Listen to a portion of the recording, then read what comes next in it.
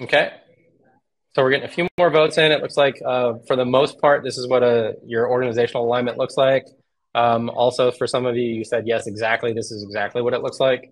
And in the sales world, this is called the trap setting question.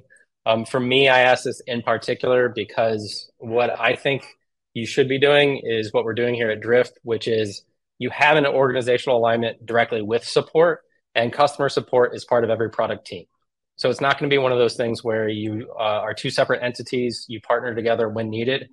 You're all part of the same team. And support is directly aligned with that product structure right there. And so what does this look like in effect? And this is how we've structured it here at Drift, is that support is embedded directly into those product teams.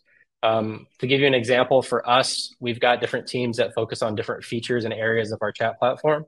And so using a few of them as examples, we've got a routing team. So they focus on how routing takes place in our product, or playbooks, which is where you design and configure Drift Chat to kind of work on your website. Those are just two separate teams, but I've got a direct product specialist on my support side who's embedded directly in there. And what do they do? Right now, they attend regular meetings where they talk about new features that are coming out. They talk about product updates, and they focus on the bugs that are existing right now. And so in those meetings, that product specialist advocates for fixes of those bugs based on different factors. So is it impacting a renewal, a go live? Is this high ARR customer? Is there a lot of volume tied to this? And the reason why this one's really important is just going to be, we're going to talk about aligning your escalation process, but from a product organization perspective, you can label different things with different priorities. You can build out your own scores. But you've also got that human element of what's going on and what should they be focusing on. And by being directly in that meeting and advocating for that, you have more of a say-so into exactly what's taking place, what they need to focus on for that week or the next week's sprint. If you work in different cycles, is that going to be in the next month's release? But just being able to be there and talk through those as they come up, you can say, here's what we're noticing, and this is what we're asking for you to focus on. In addition to that, they're able to share feedback regularly on different trends and issues that are identified. Because if your, I guess, support structure and product teams work together like mine always have, there's a lot of focus on the bugs, but that's just half the story, maybe even a quarter of the story. It all depends.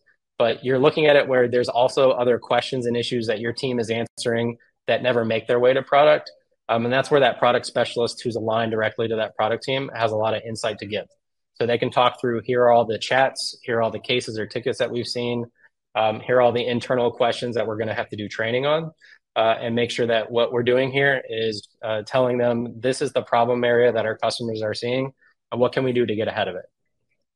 And then the last piece is just, if you have a product specialist who's tied to that squad or that team, they can be involved in that product documentation as the known expert. And this one's really important to me, is the idea that you've got, and no offense to anyone, if you've ever been on the product team, engineers and product focused people are not always going to understand completely what is a customer asking, or what is their insight, or what lens do they have. Whereas if you're in the support world and you're in that customer facing team, you're going to have a lot more insight into, here are the problems that typically come up. Here's what we need to include in the documentation, and they can partner with a technical writer. But it's one of those ideas of, you're going to look at it from an engineer and a product perspective of, here's the product that I designed, and here's how I'm going to explain it. And then from a support perspective, it's, here's how I'm going to use it.